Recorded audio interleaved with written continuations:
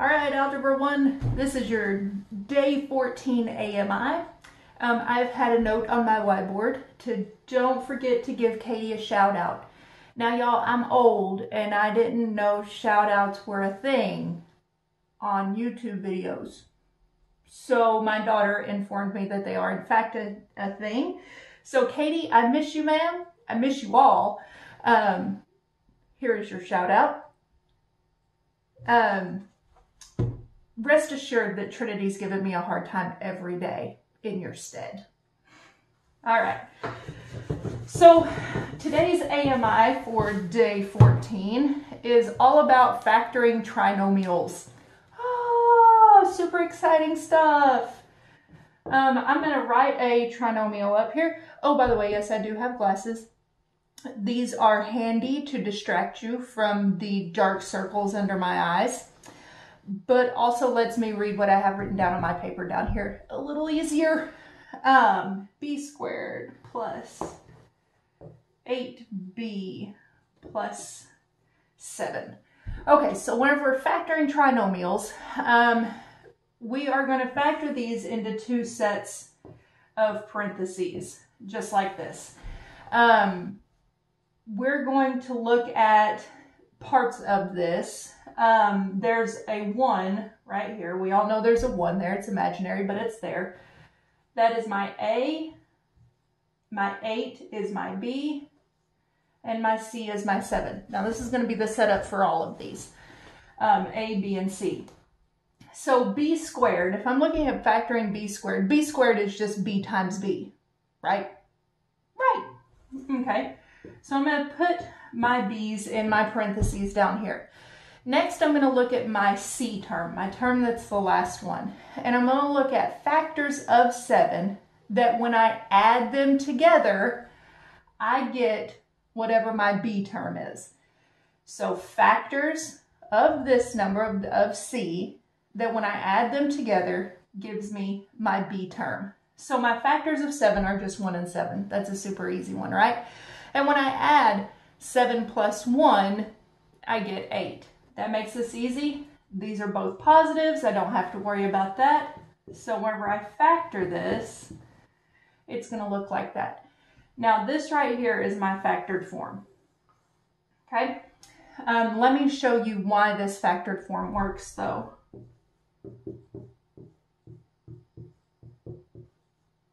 Now we had a lesson on like day 12, I think, which was double distribution, right? So I take this B and I multiply it through my second set of parentheses. B times B gives me B squared. B times 7 gives me plus 7B. And then I'm going to do the same thing with this 1. I'm going to multiply it by each thing. So 1 times B gives me plus 1B. 1 times 7 gives me plus 7. If I combine my like terms in the middle, I get B squared plus 8B plus 7. And that checks out with what my original trinomial was. All right, here's another problem. This one isn't a plus plus like we had before. This is a plus minus. So we're going to look at what happens whenever we have that going on. I still have a 1 as my A. My B is a 4. And my C is a negative 12. So I'm going to set up my parentheses. N squared, that's going to factor to n times n. But now I need to look at C. And what are the factors of C that when I add them together give me a positive 4? And it might be helpful if you want to come down here and do negative 12. And I know that it has several, 1 times negative 12, 2 times negative 6, 3 times a negative 4. Those are some factors of negative 12. But I need to look at the factors that when I add them together give me a positive 4. Now, if I were to add these two, 2 times negative 6, if I were to add those, 2 plus a negative 6, I get negative 4.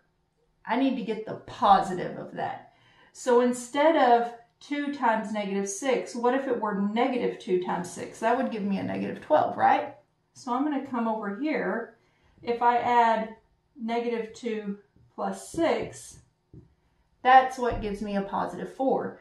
So if I'm looking at the factors of negative 12 that when I add them together give me a positive 4, I would be doing positive 6 and a negative 2. Okay, so that's how we factor that one. Oh, excuse me. Okay, here's my last example. I know I'm starting off with my 2 sets of parentheses. My A is 1, my B is negative 13, and my C is 40. So I know K squared gives me a K in both of my parentheses.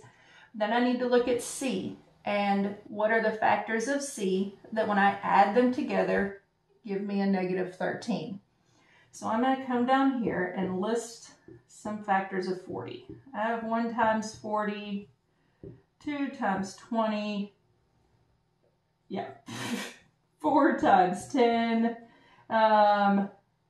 What about 5 times 8?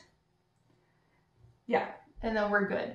So I'm going to look at those, and are there any of those that whenever I add them together give me a negative 13? Well, if I look through here, 5 times 8, if I were to add 5 plus 8, I do get 13. But I need a negative 13, right? So I know that 40 is positive, so I need to look at this 5 and this 8. Positive 5 times a positive 8 gives me 40. But what if I have a negative 5 and a negative 8? Multiplying a negative 5 times a negative 8 still gives me a positive 40, but it allows me to come over here, and whenever I add those together, negative 5 plus a negative 8, I get that negative 13. So I'm going to use negative 5 and negative 8.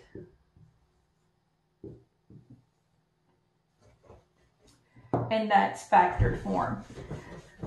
We're going to look again at making sure that this works, just showing you that this works. I'm going to take K and I'm going to double distribute this. So K distributed through my second set of parentheses. K times K gives me K squared. K times a negative 8 gives me negative 8K. Now I'm going to take this negative 5 and do the same thing. Negative 5 times K gives me negative 5K. And negative 5 times negative 8, negative times a negative, gives me plus 40. And if I combine my like terms in the middle,